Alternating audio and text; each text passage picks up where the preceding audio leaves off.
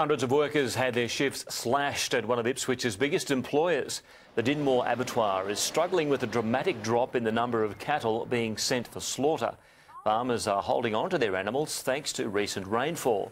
Many of the abattoir's more than 2,000 staff are affected by the cutbacks. These people are extremely anxious. They just want to go to work, do their job, earn their pay, and really it would be affecting everyone at that plant.